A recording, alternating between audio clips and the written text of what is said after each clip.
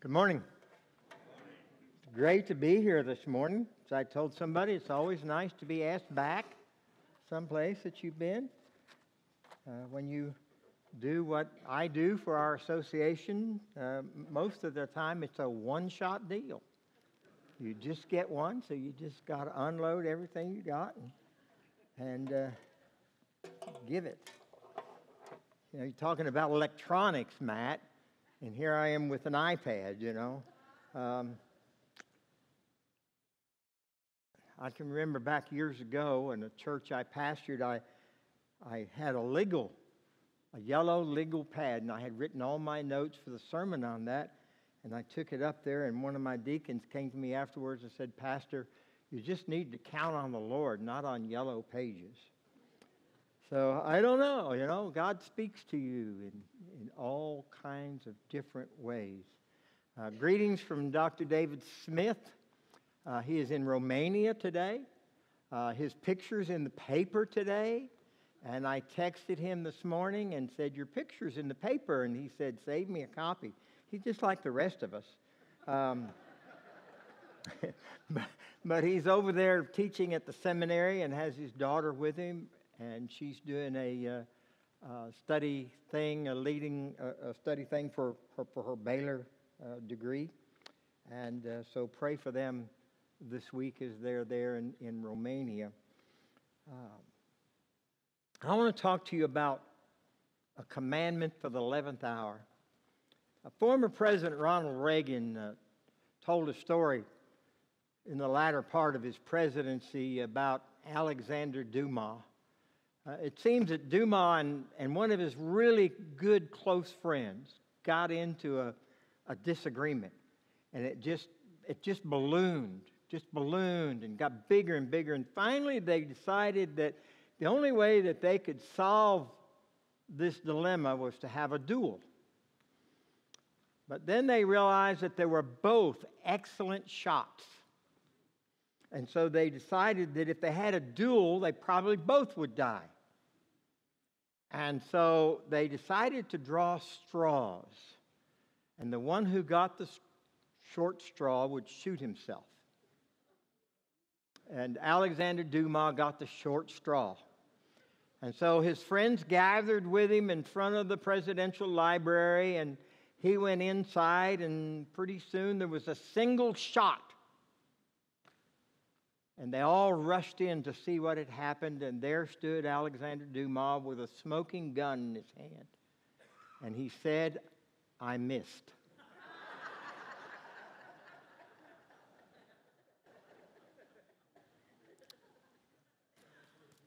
I wonder sometimes, as Christians, people who know the Lord Jesus Christ as the Lord and the Savior of their life, and have made the commitment of their life, if sometimes we don't miss the real essence of what the gospel is all about.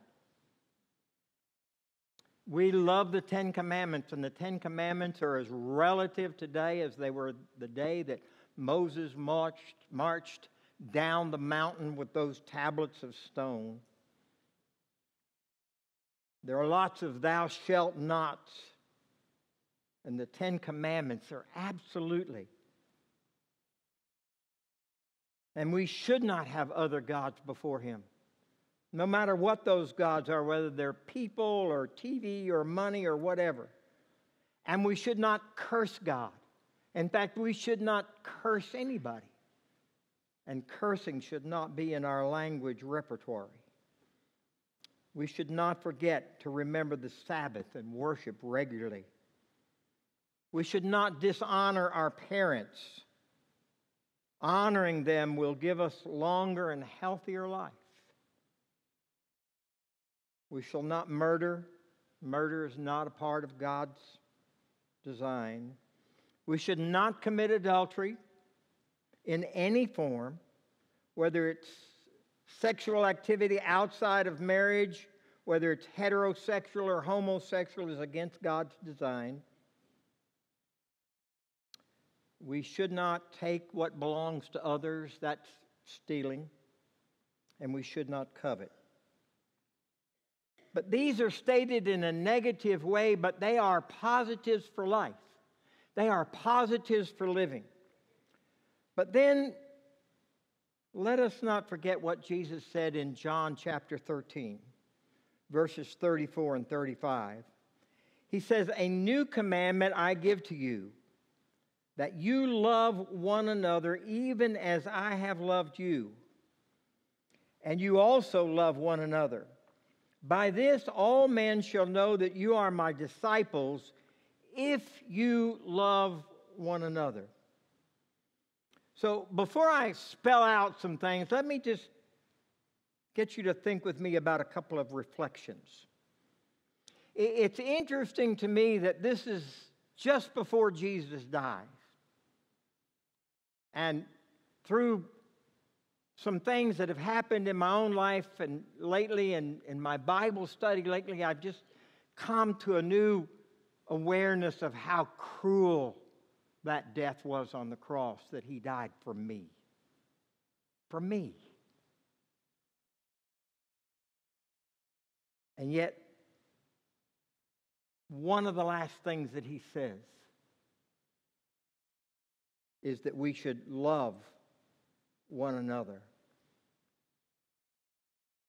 Why did he wait so late in his ministry?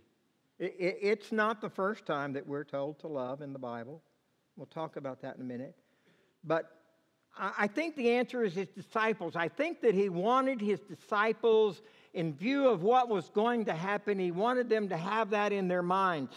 Because sometimes the last thing that we hear someone say is what we remember. The second thing that I remember, that his disciples and his followers were to transfer this love to one another and to others. But, you know, the disciples were human.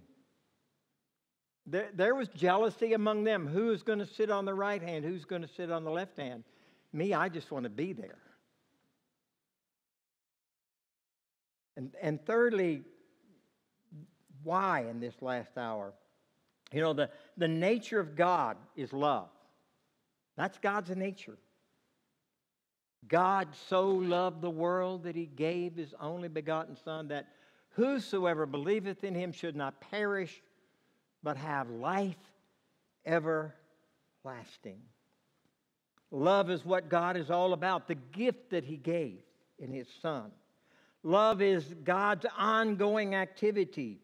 Have you been blessed by God's love lately? And I was blessed by what Matt did a while ago. Really blessed, Matt. God blesses us. So, then here's some things. First of all, Christ's greatest desire from us is to love one another. If you want to know what Jesus wants from us the most, from those who trust him, he wants from us the most that we love one another.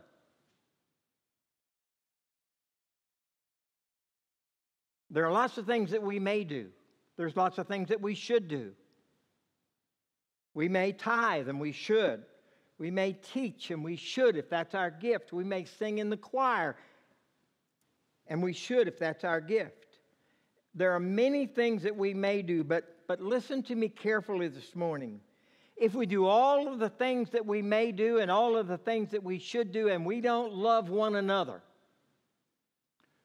and that one another expands far beyond this congregation, far beyond this city, far beyond this country, it means the world. If we don't love others and care about them, I think that we've missed the gospel message. Jesus' commandment was not a new commandment. Deuteronomy 6:5, we are told to love God. Leviticus 19:18, we are told that we are to love our neighbors as ourselves. But this love that Jesus talked about was a love that he modeled. He modeled in his sacrifice.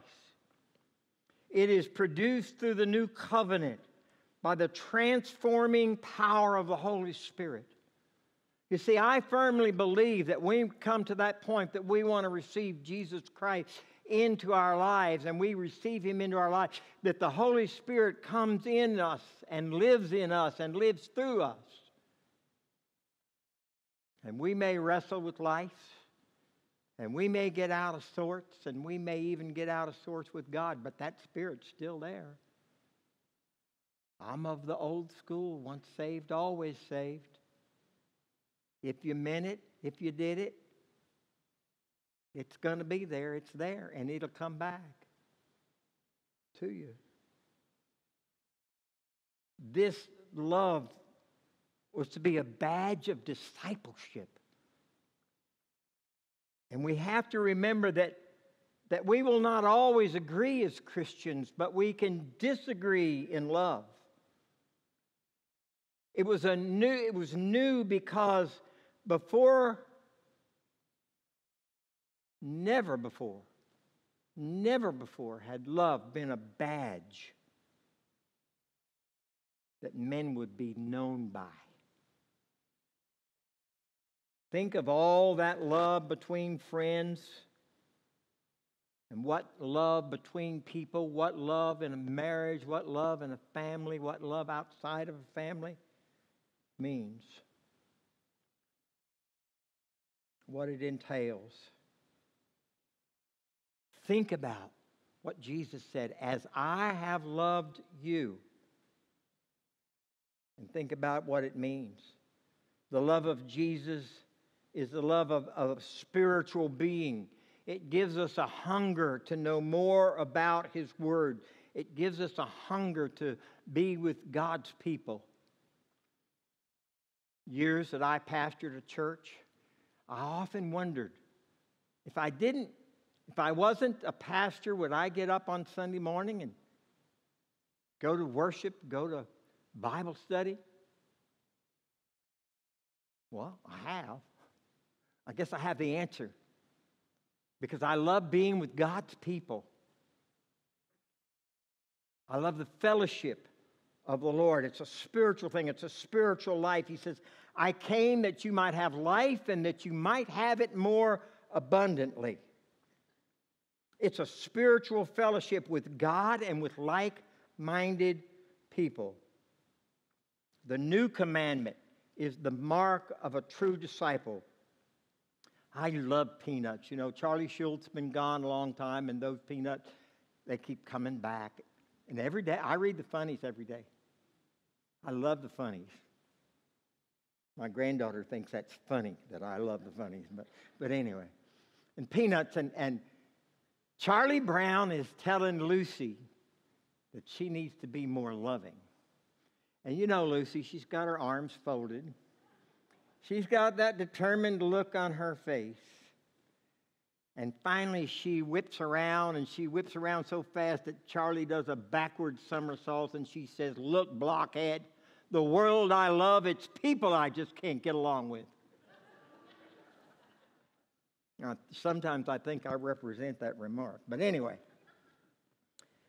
when we examine the text carefully, what Jesus said is, as I have loved you, as I love you, also love one another. Also have love for one another. Think for a moment about the meaning of that. You remember what Paul writes in 1 Corinthians 13?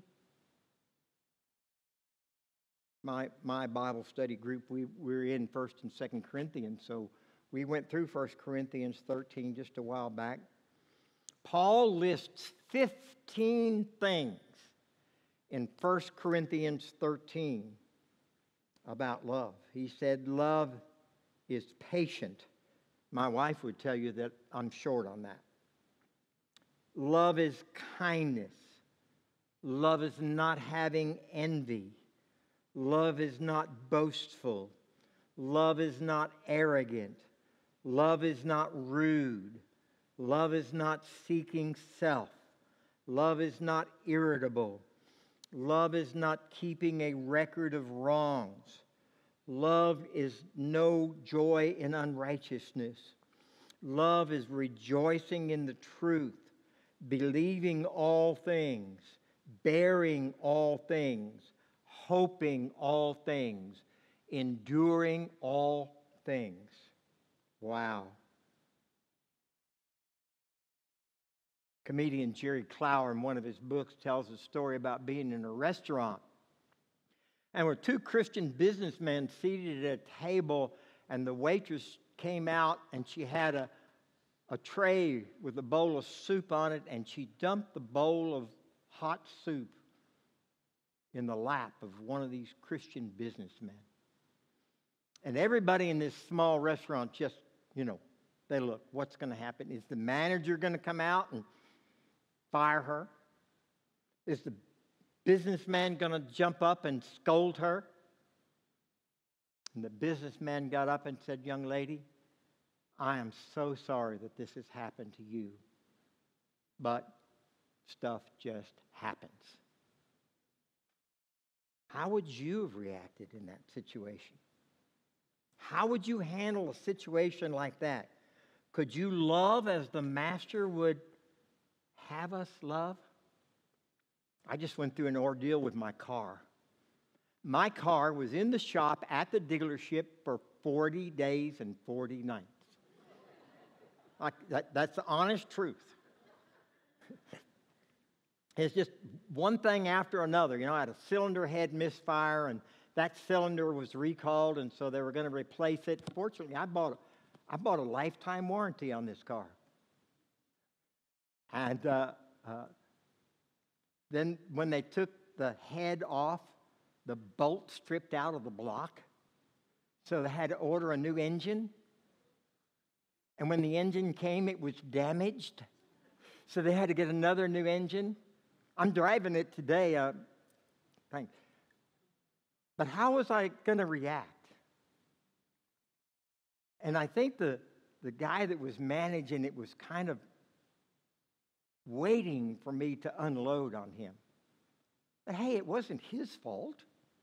It wasn't the mechanic's fault. It wasn't anybody's fault. It was just stuff happens. And we have to keep our focus on what God wants us to do. The second thing is the source of love is Christ. He is the source of our love. The 11th commandment to love is not merely another commandment. Rather, it is a natural response to the love we receive from Him. His love is unconditional.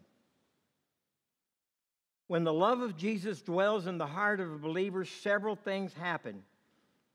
The believer has a love that causes him to do several things. It binds his life to the lives of those around him. It ties his life to the same purpose as other believers. It surrenders his will to be the same mind as the other believers. The sound man back there, I don't remember his name, but having a conversation about his school. I don't want to embarrass him. Having a conversation about his school. He said, I don't know what God has for me. Amen, brother? It's a way to live your life. Find out what God has for you in your life. I never envisioned doing what I'm doing, by the way, in retirement. To understand and feel with believers. To forgive other believers always. That's a hard one sometimes. That's a hard one sometimes. I had some tough times as a pastor with some folks in my congregation. But I'm not going there. Sacrifice. Sacrifice ourselves for other believers.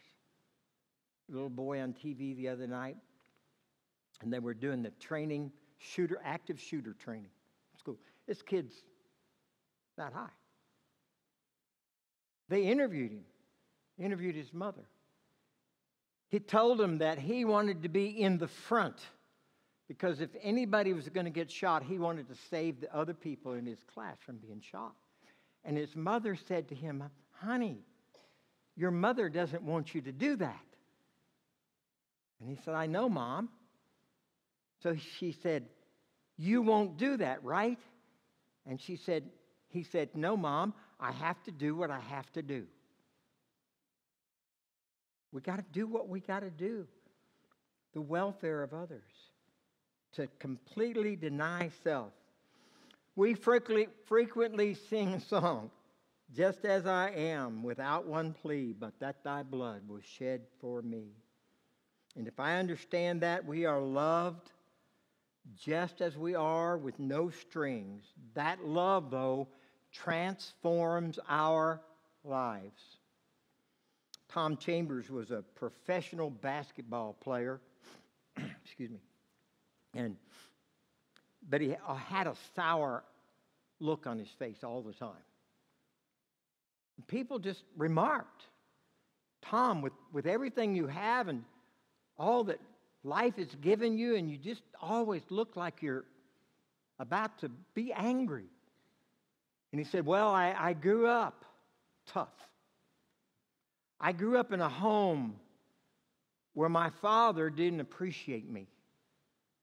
Nothing I did, no matter how good a game I played, no matter whether we won or not, it didn't make any difference. He always had something critical to say. And so he said, I guess I painted that mask on my face, and I've worn it ever since. The author of the article in Sports Illustrated concluded, perhaps that is the reason Tom etched a scowl on his face early on in his career and has kept it there. Two terrible things about that. One is that there was so little unconditional love available to him as a child. And worse is the fact that he looked for that unconditional love in the wrong places. Unconditional love is not found in family or fans. It's found in Jesus. The third thing I would say to you is our love for one another is the primary witness for God in this world. Primary witness for God in this world. By this all men shall know that you are my disciples if you love one another. Educator Jeffrey Holland tells a story about a preschool teacher who was facing burnout. She'd come to the place where she loves kids, but she'd come to the place whether she didn't know whether it was her problem or whether kids just weren't like they used to be and families weren't just like they used to be, and she was just about to give it all up, and her mother died. She was very close to her mother, so it was a traumatic experience for her. She went through that, and she needed to take some time off, so she took a week away, and she shopped, and she puttered in the garden, and she watched TV, and then she decided that she had to go back to work. And so the first day was pretty much as she had thought it would be. You know, she went through the day, and she smiled at the children and everything, and she got a little break in the afternoon, and she was coming back from the break, and she came around the corner, and little Rachel was there in the hall, and she had picked the last flower from the pot of flowers in the hall. And she said, Rachel, what are you doing? And Rachel said, Miss Carol, will this flower help you be like a mother again? I know you've been fussed in your mind, but will it help you be like a mother again? And Miss Terrell thought, a 5-year-old can see? She said, well, what Rachel? Well, she said, my mother passed away. And little Rachel said, you mean she died? And she said, yes, she died. She said, well, did she live until she died? And Miss Terrell said, yes, Rachel, everybody lives until they die. She said, oh, no, Miss Terrell. Everybody doesn't live until they die. Some people die and they just keep walking around. Don't let your mother's death allow you to die and keep on walking around. Wow. Out of the mouths of babes. How do we witness to the world that Christ is alive? I have a hard time with unhappy Christians. I've seen people go through everything you can think of as Christians and still keep a smile on their face.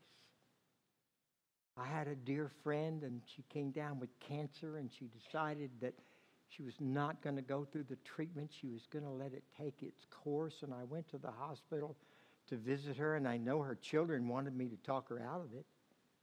But she smiled at me, and she said, "Pastor, it's time for me to go be with Jesus," with a smile on her face. It was a popular movie a few years ago called The Color Purple.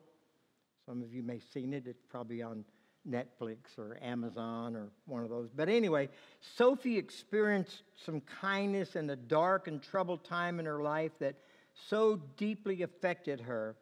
And looking back over that kindness, she said, "It was then that I knew that there was a God." Intuitively, she knew that someone's kindness was the best evidence that there was a God. But by this, all men shall know that you are my disciples, that you love one another. How important is love, you ask? It's what Christ died for. It's why he died, because he loved us. He loved us, and the purpose for his death is love, that we continue to love those around us, that they may also come to Jesus. Are we like Alexander Dumas and miss at close range? Because if we're Christians, we're close to being what God wants us to be. But we have to understand that that means that we are to love all of those around us. Let's pray together. Father God, thank you for the opportunity to be here this morning, and thank you for the opportunity to worship with these friends in this church. And I pray, Father, that as we conclude our time of worship together, that we would look in our hearts and we would see, first of all, to know for sure that we've come to that place in life where we've invited Jesus in, and that he is our Lord and he is the Savior of our lives. And then, Father, as we recognize that we recognize the fact that it is our commandment from him, directly from him, that we love others and love those around us, that they may also find that salvation and that relationship with you. Father, I pray as we have an invitation this morning, that there's someone here that's never trusted Jesus, that they'll just come down and talk to Pastor Chris and get that straightened out. Perhaps there's some here that you've guided to be a part of this fellowship. Whatever the need might be this morning, Father, just pray that your will be done. Matt's going to lead us as we sing. As we stand together, would you come?